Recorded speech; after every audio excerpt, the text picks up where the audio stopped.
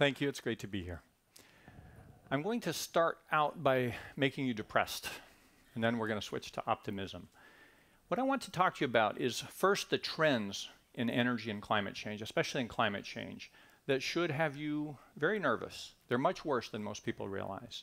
Then there are these fantastic opportunities, new technologies that are actually growing at unbelievable speeds. And then finally, to talk about the difference between business as usual trends, which are terrible, and the possibilities, which are quite bright, and what we need to do to capture the difference. I'm an engineer, so I start with a graph. And this is a graph of temperatures in America. And like any normal distribution graph, you have a third of your years are cooler than normal, a third are normal, and a third are warmer than normal. Now, climate scientists talk about average shifts in temperature, because that's an easy way to measure things. But it turns out that's not what matters. What matters is extremes. So watch what happens in the real world.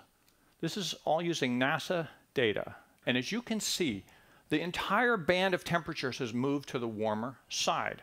The consequence of that is while we used to have 1/3 cooler, 1/3 normal, and 1/3 warmer than normal temperatures, we now have 1 out of 12 years is cooler than normal. 1 out of 6 is normal. 4/6 are warmer than normal, and 1/12 are extreme. And it turns out that it's those extreme temperatures that drive the experiences and indeed our ability to sustain the planet. Let me show you what extreme temperatures look like. Last year, 2/3 of America suffered a drought, and in some states like Texas, it was the worst drought since the Dust Bowl. Corn production was down by almost 30%. This is a farmer in Illinois who's not having a good year. Many of you remember 2 months ago in Colorado, they got an entire year's worth of rain in 2 days. That's extreme. That's what weather extremes are, and we are not equipped to handle those kinds of extremes. It's not just us. More than half of Bangladesh, a country of 150 million people, has been underwater. A year ago, 2/3 of Thailand's counties were underwater. So that's extreme weather. It's been apocalyptic in Australia early this year. The average temperature on the entire continent was 106 degrees. And in some places, it was over 120 degrees. 2/3 of 1 million acres burned in Australia. This is what an extreme temperature looks like. Hurricane Sandy was just over a year ago. We're thinking about the anniversary. 72,000 homes and businesses in New Jersey were destroyed. It was a 1,000-kilometer wide storm. You think we're equipped to deal with things. We are not equipped to deal with extreme weather. And it's physically impossible to deal with extreme weather in some circumstances. We're looking at about a meter sea level rise this year.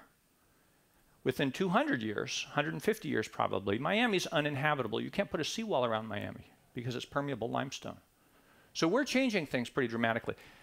Now, we're not done depressing you. This is the other side of extremes. We've lost the cold. An extreme cold kills these little teeny pine beetles. And if they thrive, pine trees die. So now we have 10 million acres of dead pine trees in America. So if you want to see what extreme weather looks like, get in an airplane. Go visit the Rockies, now on the East Coast. Human beings are affecting the climate. We're doing this.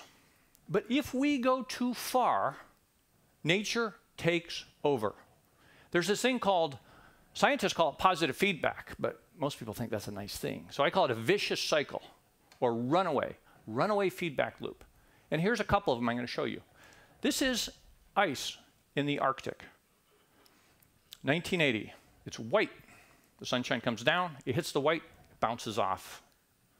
This is what it looks like today. It's half gone. The North Pole has been water at times now. But the thing about this is it's now dark. And so the sun comes down, and the dark water absorbs the heat. So you changed a mirror into an absorber. So nature takes over and accelerates what we human beings have done. Here's one that's worse.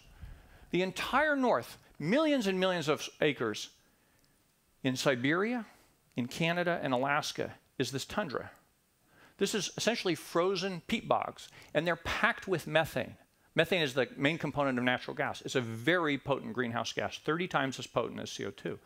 If you defrost the tundra, the methane comes out, and it accelerates. It becomes a runaway. So it turns out The mathematics of climate change are such that if we do not reverse trends quickly, and by quickly I mean in our lives, in the next 20 to 40 years, this thing will run away. By the way, we've already reached a point of higher CO2 concentrations than have existed on the planet for more than human existence, for more than 3 million years. So we're experimenting with some big stuff here. Okay. Ready to come back? There's some other runaway trends that are happening that take us from fear to hope. And here's one that I like, another graph. Solar panels. You see them all over San Diego.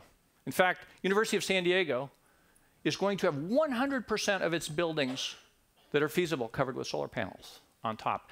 But what's happened is the price of these things has gone down 80% in the last 5 years. And when you do that to the price, this is what happens to the use. People are installing these things like crazy, and it's happening with wind. And there are opportunities with other renewable energy resources as well. So what does this mean? Can we scale? Can these dramatic technology differences scale and give us what we need to get out of this problem? It's happening. Texas has more wind power than any other state in the country. 12.2 billion watts of installed wind. It began when George W. Bush was governor. He signed the paper that caused the policy to have this done. And it's been an explosive and fascinating experience. This is enough wind to power almost 4 million homes. California, our fair state, has already signed contracts to get a third of its electricity from renewable sources. That's a big deal. In fact, there are now 29 states that have put policies in place to replace our carbon-based fossil fuel system with renewable energy system, step by step. But when the prices drop that fast, each step is cheaper, easier than the one that came before. Other countries are ahead of us. Denmark gets 40% of its electricity from renewable sources. That's pretty cool. If you're at 40%, you can see your way to 100%. And in fact, there are days in Denmark where they get more than 100% of their electricity from renewable energy. They export zero carbon electrons. Germany, a much bigger country than Denmark, started with very little renewable energy 10 years ago.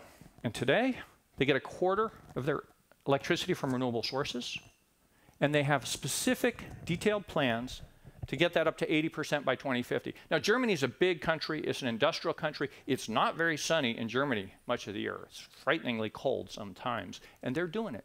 So what about our country? How far can we go? A group of scientists at the National Renewable Energy Lab produced the most detailed model of the US electricity system ever done. They start with today, which is mostly nuclear, coal, and natural gas. They do an hour-by-hour assessment of the entire grid from now to 2050, and they add clean energy bit by bit to this and see how far they can go. And this is what they came up with. That's the future that we can do with technologies that exist or are near term. Now, the more technology that's invented on this front, the better, to be sure. But this is a pretty amazing transformation within 50 years. It's feasible, it's increasingly cost-effective, and it's happening already in more than half the states. It's a matter of choice. That's the deal. These god-awful trends or a reasonable future is a matter of choice. And that takes me, finally, to what we need to do as a country and what you each need to think about doing. So there are three things we have to do. The first is we have to manage fossil fuels. That picture of coal is black because it's carbon. And all the carbon in the earth in the form of coal and oil and natural gas, most of it needs to stay in the earth. Our atmosphere simply cannot handle it. So if we don't manage fossil fuels well, we lose. Natural gas, by the way, is people talk about it as a clean fuel. It's better than coal, and it could be a useful transition fuel, but we shouldn't get re-addicted to it because it is a fossil fuel, and it doesn't buy us all that much time. So we have to manage fossil fuels. Let me mention one other thing about this.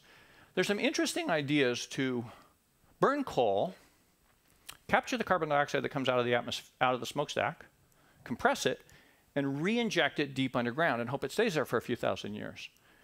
And I would say, guys, wait a minute. It's already in the ground. Let's just leave some of it there. Okay, we need to manage fossil fuels. Second, we need to stop wasting energy. This is a Nest thermostat. You've probably seen these. They know whether you're in the house or not. They know how cold it is outside. They know the patterns, the energy patterns of your house. And simply by putting in that little thermostat, you save about 20% of your energy. That's a pretty good deal. California houses now use 80% less energy in a new house than they did before we established the best building code in the world. If we stop waste, we can reduce waste by 50 to 80% in almost every sector. In fact, California's official policy is to have all new residences built in this state by 2020 to be zero net energy buildings. That's a pretty great deal. So we stop energy waste is the next thing. The third thing is we need to accelerate renewables, and I've already discussed this. The people who decide how much renewable energy you get are the public utilities commissions in each of the 50 states. It's not primarily the US Congress. These are state government bodies. They're not ineffectual. They're smart. They deal with evidence, but they need to hear from you that this is a future you prefer. So let me take you to the last slide here. What is your role? So I've said the difference between these fearsome trends and a really bright future is a matter of social choice. It's a matter of policy. It's a matter of how we decide to invest our existing cash flow in energy. People come to TED conferences because they want to learn and because they want to give. And everybody here has an amazing network of relationships, of people. Everyone here is an influence maker. So I'm saying to you, use your influence. And the way you do that, inform yourself and be optimistic. Nobody likes to hear from somebody who doesn't know their business or from somebody who's perennially depressed, right? And then choose a decision maker, one decision maker, and get into that person's life. It might be your landlord. It might be your chancellor. It might be the interim mayor. It might be your congressman. It might be your public utilities commissioner. But sit down with them and let them know, as you understand yourself, that this is a social choice we have to make correctly. And I promise you one thing, if you study this subject, you'll realize, well, we have options today, and we can land on a reasonable future. If we lose a decade, we foreclose an increasing number of reasonable options. If we lose a couple decades, we will trigger those vicious feedbacks. So it's time for each of us to do our part to make sure we win this game. Thank you.